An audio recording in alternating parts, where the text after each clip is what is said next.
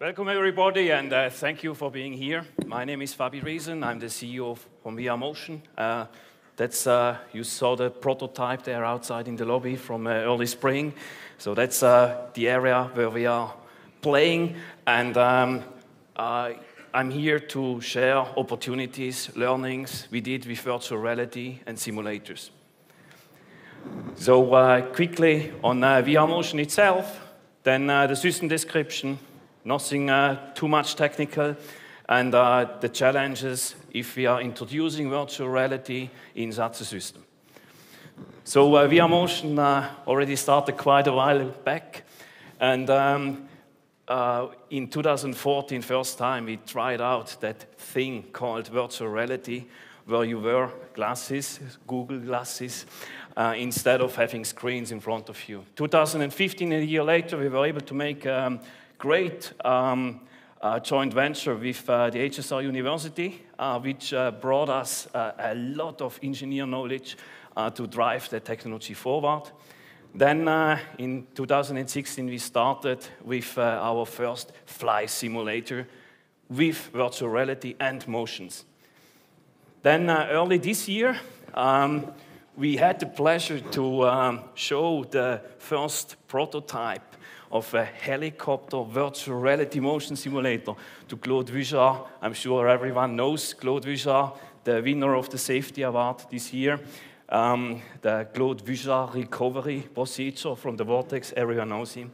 And we were amazed that Claude Vuillard was amazed by himself with the technology and how we could use the technology in safety area, in training area, together with virtual reality, motions, and helicopter simulator. So that was the moment we decided to split off separate path, separate line. That's where also the color is changing to blue. So a bit away from our general mission. The general mission is building always with latest and greatest technology, as most as possible realistic simulators in all different areas. So if you see somewhere on the world the VR Motion in green, that's mostly like the crazy things you see on the picture. If it's in blue, we are talking about the helicopter simulators. So on the timeline, if you see that, I mean, it's not a question if virtual reality is going to disrupt the world, the technology. It's more the question when, based on the standards. And it has taken us quite a long time to get used with this technology, and we are still working on it. However, the moment this technology is working, everything goes far, far faster than we are used in the previous world. So let me tell you why and how the description works. So first of all, the setup stays the same for every simulator. So there is a flight simulation, it has physics in it, and it moves the platform. There is a graphic engine which is rendering the visual for the pilot to see in which direction the pilot is flying. Now, this part gets replaced by virtual reality glasses, goggles or whatever type of words are in the meanwhile there.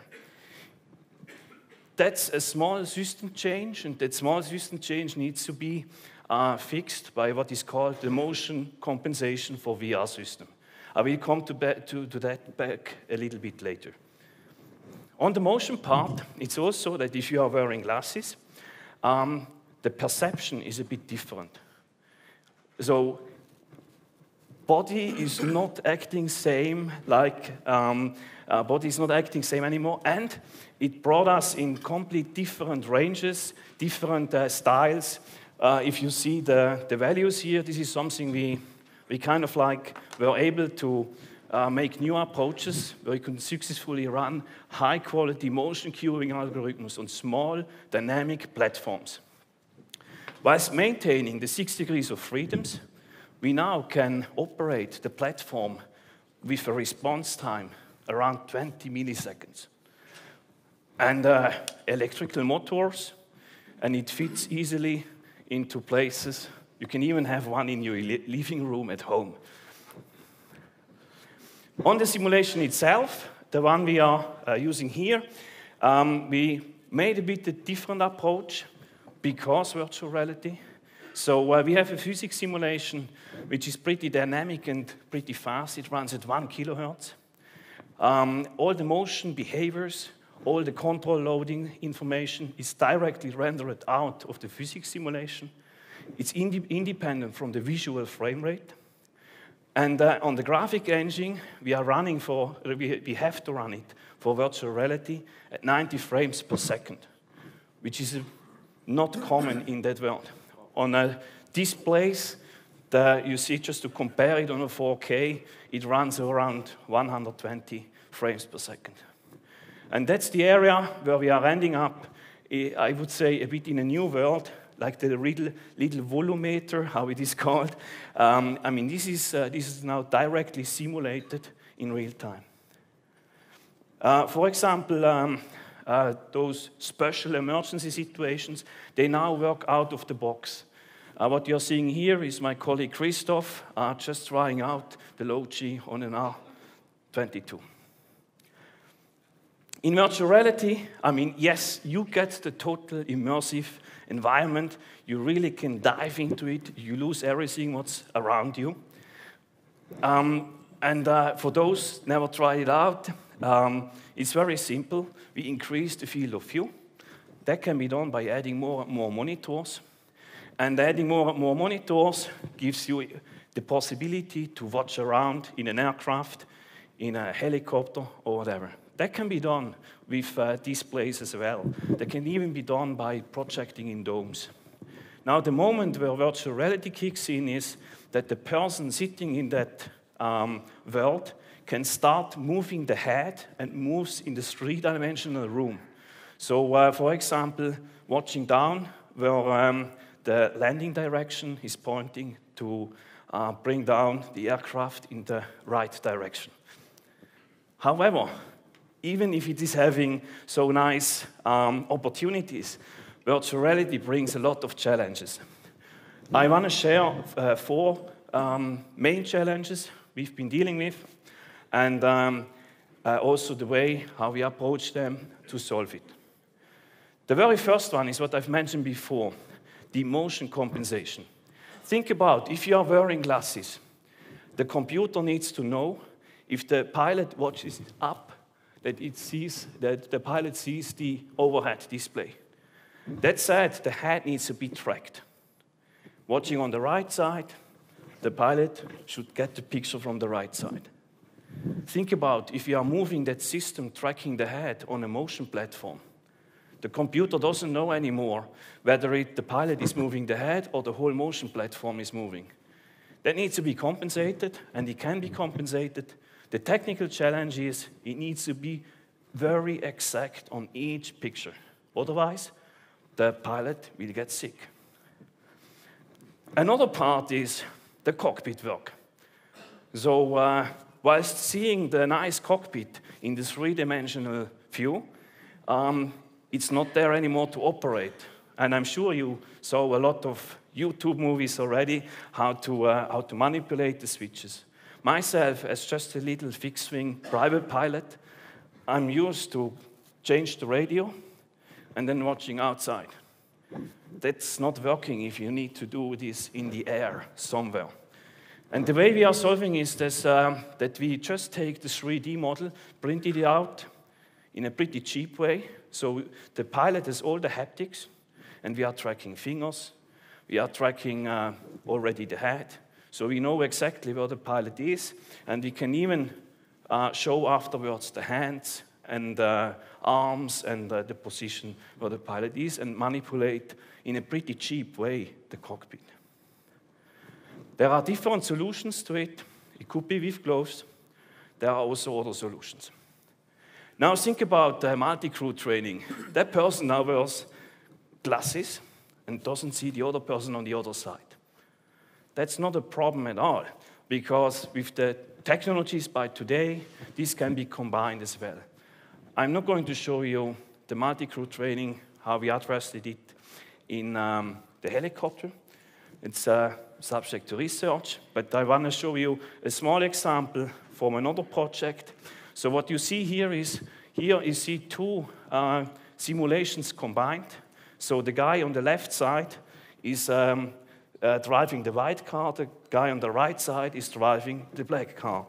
And you see they interacting with each other.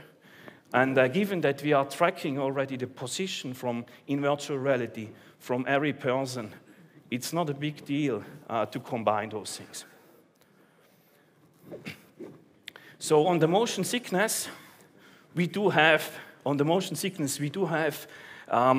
those types. So everyone having kids, like myself at home, they always feel good regardless if they are wearing the virtual reality glasses. And like my mom, always sick if she needs to wear the virtual glasses. And there are people which will get used to. And there are a lot of tricks because the body feels different. I mean, there are tricks like reducing the field of view the moment the head is twisted. So if you move your head to the right and left, there are possibilities to start adding body parts like a virtual nose. And one very important thing is, and you will realize it if you are disabling the hands, out of a sudden, a very well-educated and professional helicopter pilot starts to make movements like this.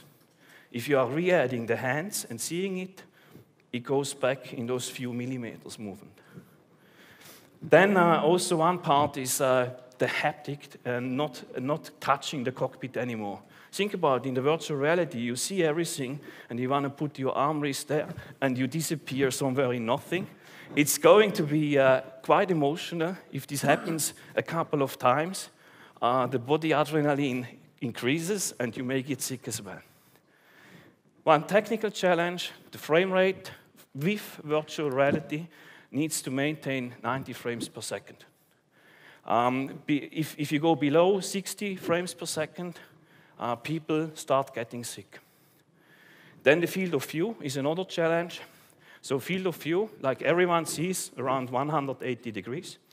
And if you are reducing the field of view, it's like not so good anymore because out of a sudden the pilot needs to move the head to see the full range. The current on-the-shelf glasses, they are around 110 degrees. That's what you have outside on the prototype.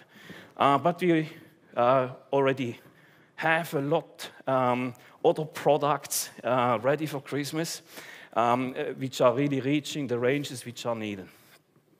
So there is also the resolution part.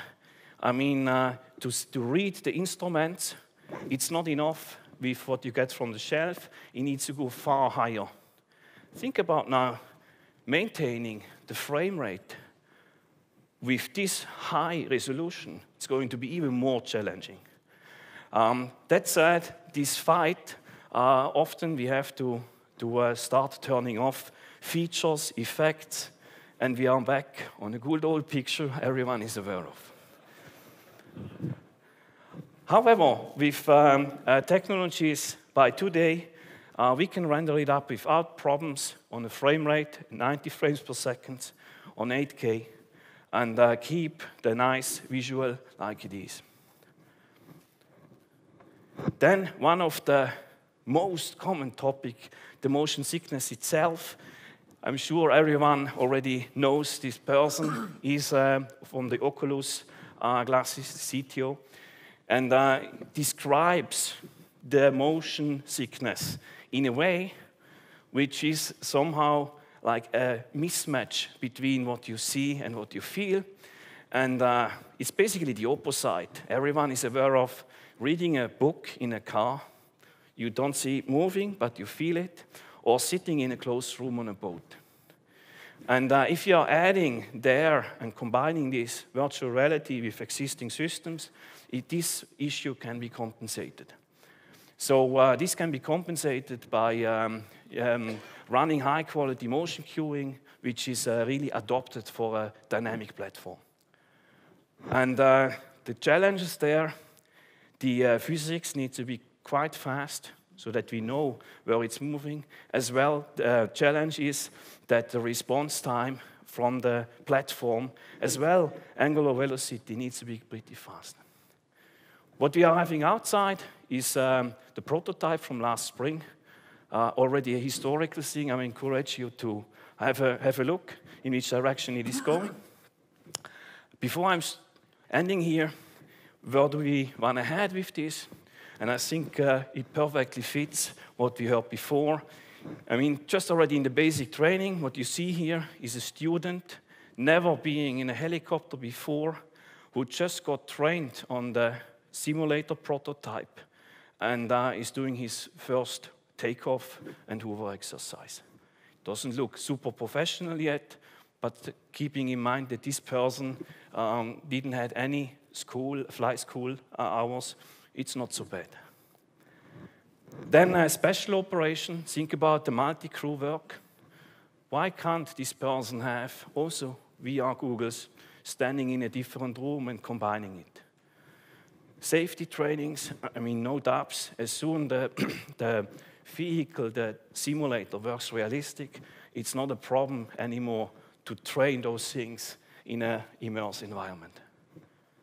Scenario-based trainings, and how could it be different, being from Switzerland, the mountain flying techniques. Closing, introducing the virtual reality systems makes it possible. It needs pretty good graphic, high frame rates. It needs possibilities to make the cockpit work, multi-crew work possible. And it also needs a very dynamic platform with special motion cueing algorithms. And of course, the whole system needs to work end-to-end together. And we are sure with this approach that this will be a great opportunity to contribute to the helicopter safety. With all of that, I'm giving back in the studio and looking forward to meet you outside in the lobby or during the evening for some simulator sessions. Thanks a lot.